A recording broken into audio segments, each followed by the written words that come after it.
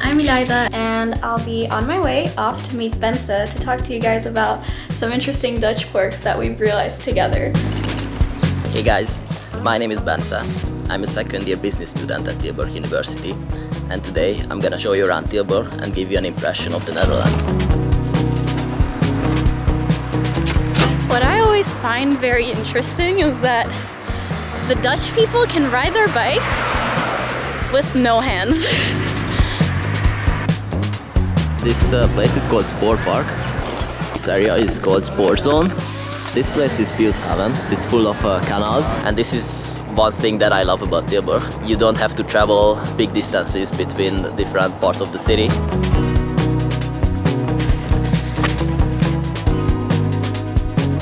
Just met at the campus a few minutes ago, and at this very moment it's even sunny, so it really is a lovely and it's also windy now.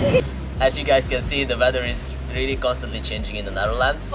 Quickly on our way, we just wanted to show you the library. As you can see, here are the stairs leading up to the library right there. Well, one thing that I was warned about before I came here was that Dutch people were supposed to be very cold and like not very friendly to begin with. I've really had quite the opposite experience here, especially in Tilburg.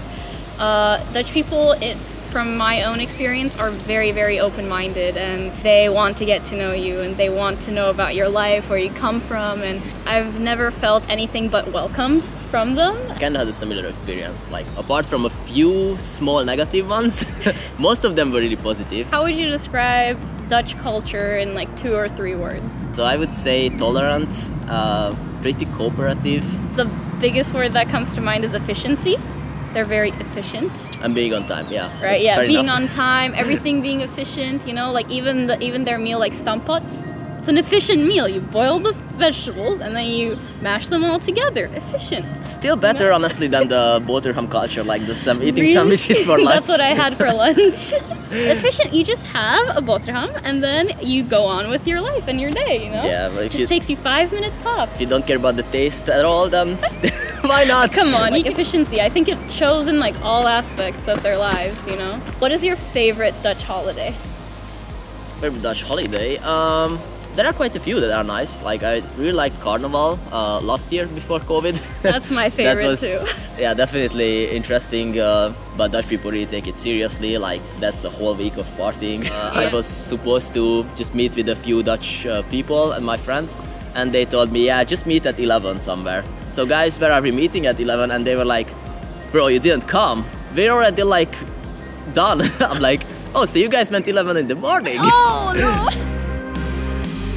Here we are in front of the newest building of the university, which is called Cube. It's a pretty modern building. It has many nice self-study places and yeah, also a huge lecture hall. Yeah, they also have like very nice like private study places that you can like book with friends or like alone. And it's so nice because like it's fully like just windows, so you can just look out into the forest, which is behind us right here. And I think it's really nice area to study. So for more information on everything we talked about and the university itself, of course, I would say you can check out Tilburg University's own website and you will find more information there.